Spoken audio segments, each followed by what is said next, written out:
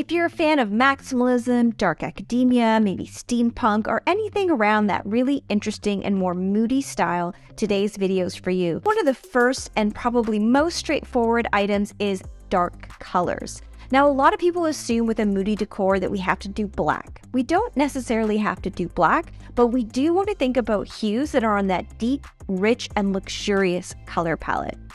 So we want to think of dark colors like black, of course, but also deep blues, rich purples, those deep greens, even sometimes when you get into stuff like very bold teals or deep reds, all of those type of colors will help give you that moody feeling.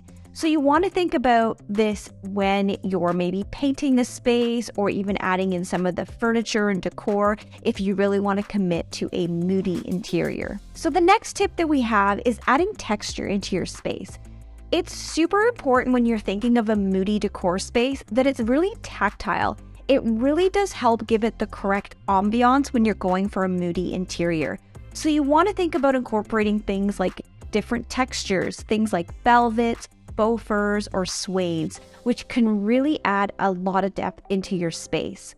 Also think about adding this through items like throw pillows, curtains, or even a cozy rug.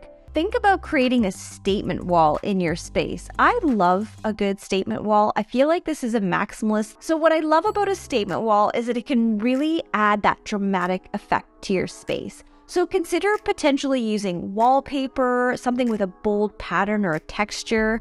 You can even use that dark paint color to create an accent wall, but you can also bring in some natural elements. So perhaps you have a really beautifully painted space. You could bring in some wood detail, maybe some slat wall detail, or perhaps bringing something in like a built-in with books, kind of that dark academia space, or even a really beautiful art wall that has lots of different frames, styles, and pictures. And with that, I would definitely think about doing something with a very traditional style frame, maybe a bunch of different styles in there to really create that moody depth to the space. So you want to think about warm and dim lighting to create that cozy and intimate atmosphere with a moody space. You might want to consider using things like table lamps, floor lamps, and even string lights to create that soft glow. If you're comfortable, you can bring in candles. I personally use faux candles, also add in a really nice ambiance. Also think of wall sconces. I always feel like those look really great in a moody decor as well. So something else that we can really add into our space that's going to help it feel moody and calm and inviting is natural elements. So some of those natural elements that you might want to think about, I've mentioned briefly, but like wood tones and wood features into your space. You could think about the wood as an accent wall, I've already mentioned. Thinking about stone or plants, which can really help create that calming effect and add some more layering to the space.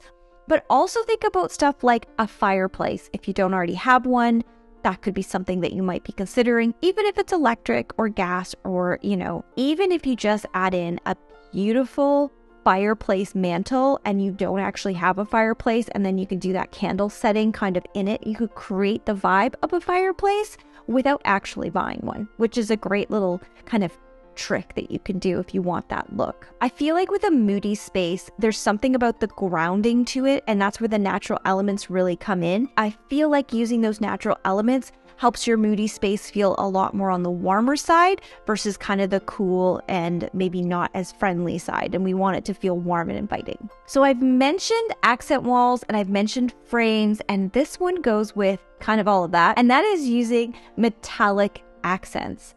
So when you're thinking about your moody space, something that really helps give it like an extra depth and an extra vibe is adding accents like copper, brass, and gold.